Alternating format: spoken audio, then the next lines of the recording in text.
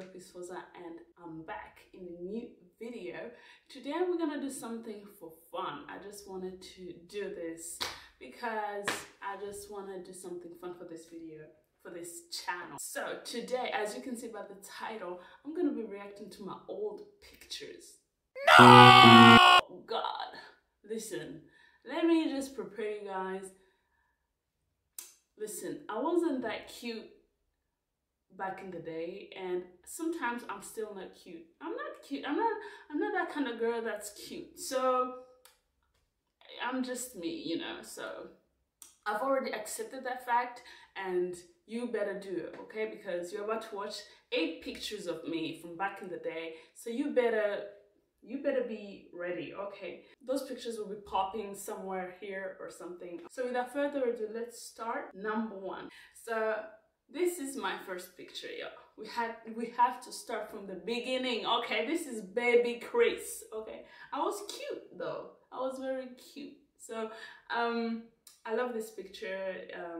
I love the fact that my mom used to take pictures of us from back in the day. She loved pictures. So I love that we have pictures of us when we're still babies, me and my sister. So this is a cute one. I can't talk a lot about this picture, y'all. This is just so cute, and I just looked cute, okay? Picture number 2. Oh guys, please prepare. Number 2, oh my God, where did this cuteness go? Look at this picture, because let me tell you the story about this picture. So, by the way, I'm looking at them from my phone, so sorry for the phone, but yeah. Number 2, this picture is from, I was probably like 11, 12. Let's say 12, you know. I was in my secondary school. I was studying in Save. For those who know Save in TTC. Your girl wasn't cute anymore because, the situation was harder, okay? We had to shave our heads. We had to wear uniforms. We had to eat, you know, eat food, but you know, as you can see on the first picture, I was that chubby baby. I was that fat baby, okay? So here in this picture, I'm so thin. I don't have any muscle. I have nothing. Like, I was about to die. Okay, maybe I'm exaggerating, but that's me in secondary school in Rwanda. So no hair, uniforms, everybody had to look the same, and shout out to my people from Save. I know you guys are here, right here. I love you so much, and I miss you. I had a great time in Save, but the food, and I should do a video about this. I only did 2 years, y'all, and I'm happy I didn't stay there, because let me tell you why. I had that anxiety. I was sick just from being there, because some schools were very, very harsh and hard, and let's not talk about it. But yeah, that was me at age 12. I was a big girl, already grown and whatever, but life was hard back then, especially in school, yo. And my school results weren't good because I don't know what was happening. I think it was like whatever, but that was me at age 12, y'all. Sorry for the cuteness, it ain't there. There is no cuteness in this picture. Sorry. We were allowed to get visits from our family, friends, only the first Sunday of the month. So probably this was like my mom coming to visit, and she took this picture. And thank you, Mom. Thank you for being there for me. Even though you didn't give me a lot of pocket money. Mama was so hard on me too. So everybody from the same school thought that I was rich, or I wasn't. And my mom, she was even extra. She was like, I'm only giving you 2,000. I'm like, 2,000? What are you, for a month? And then some kids were getting like 10,000, 5,000 random francs. And I only got 2,000 per visit. That was hard, Mom.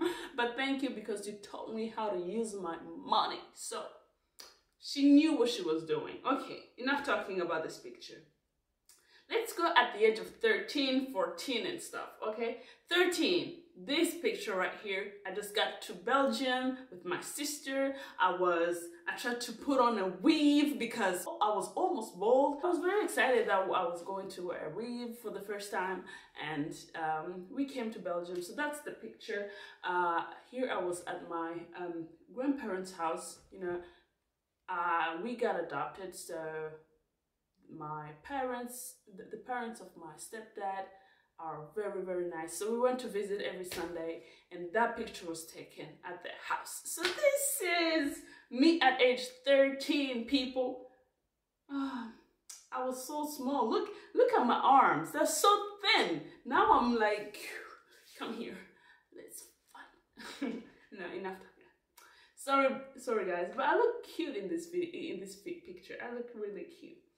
Okay, photo number 4. Okay, yes, your girl used to have a gap between her teeth, okay, but now I don't have it anymore. Do you see that?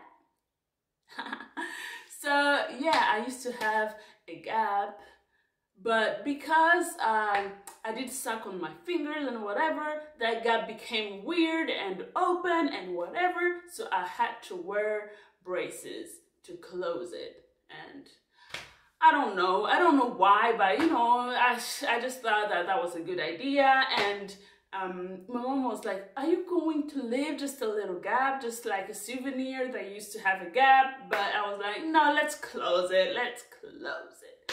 I don't know, I mean, sometimes I do regret, but sometimes I'm like, you know what, I have pictures, so so anyway, this picture was probably the same year as the other photo. It was probably at the age of 13 as well, or 14. Yeah, I still had my gap, but later after that I had braces. So next picture, oh my god, this picture, y'all. So I don't know why, but let me tell you, I had this insecurity from, you know, from age 10, whatever. I didn't feel like I looked girly enough. I didn't like my face. I don't look cute. As I said, I don't look cute. So I was like, maybe if I wear like pink colors, I'm gonna look girly. So that's why I was so obsessed with pink back in the day. Oh my god, I feel so... I love pink. Like now I'm wearing pink, but this pink is okay. But this pink though, like, girl, what was So I used to be extra pink. Oh my god, I feel so awful about this picture though. But so here I was studying Dutch. I was studying Dutch in Oken class. Did I talk about Oken class? You should check out my video. There is this video that I talked about me arriving in Belgium and whatever. That video is gonna help you understand more about these pictures, right? So I was studying Dutch in Oken class, and that was also one of the greatest moments in my life after I came in Belgium, because I met other people from other countries, and we had a lot of fun learning Dutch, learning the language in Belgium. So pink was my thing, yeah. Even in Rwanda, pink was my thing. I was like, oh, pink, everything has to be pink, because I didn't feel like I was cute. Like, I don't know, I just had that insecurity, y'all. So next picture, this one. Okay, the braces are out. Your girl is here. I was probably at a party or at somebody's party in Brussels. Okay, this is another era, you know, like I'm grown up. I don't wear pink anymore. Like, you know, I'm starting to, you know, this picture is pretty cute. So I was rocking my natural hair, my natural relaxed hair.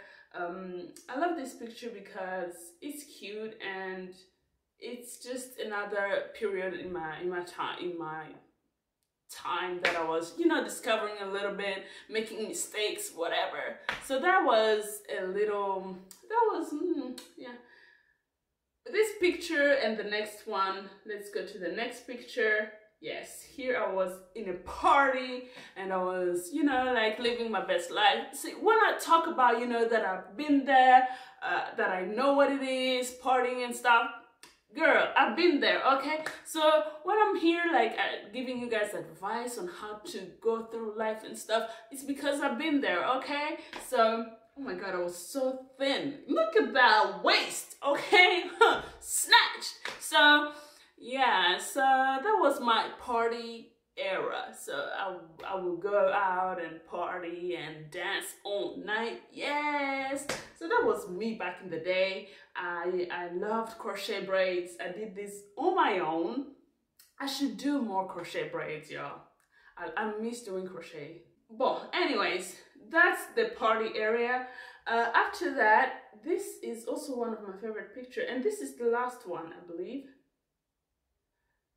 So last but not least, this picture is very, very emotional for me. This is a really emotional picture for me. And as I was saying, there was this video explaining like my life in Belgium. So I will link that video in the description box below. Make sure you go ahead and check it out after this one.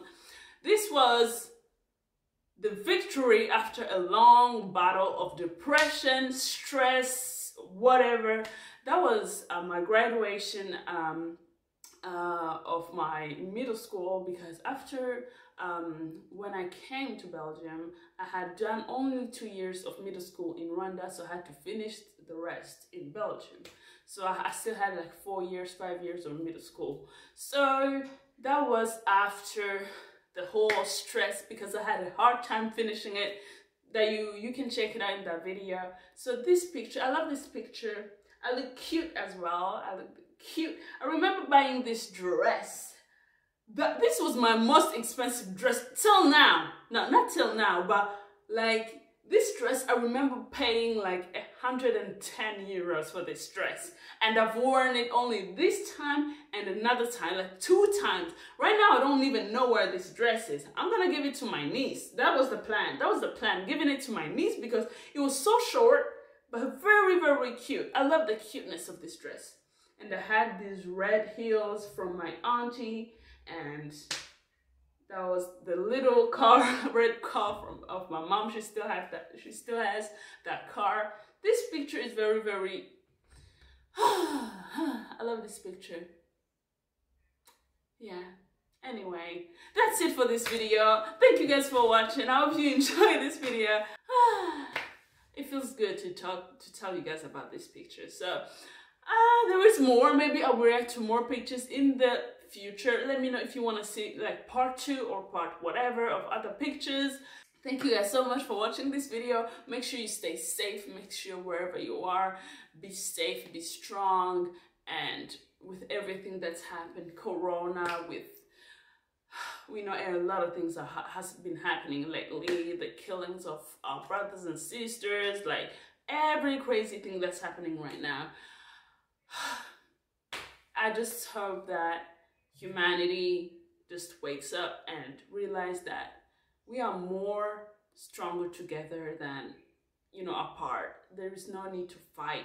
That's why I don't want to do a video that's so depressing on this channel or whatever. I want to cheer you guys up, but I'm not ignoring what's happening outside. I do acknowledge it and I speak about it. I try to comment about it because it has made me so mad to see what's happening out here in America, in France, in other countries. So it's so sad. So, and I'm telling you, if you are a white person or not in the minority right here, speak as well. Do something, because it's not gonna come from us, the minority. It's gonna also come from the majority, because you guys have the power.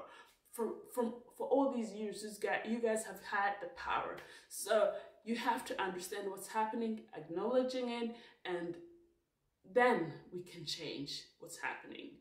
Thank you so much for watching. I love you so much. Leave requests for other videos that you guys want to see on this channel. I love you. Don't forget to subscribe for more. Bye.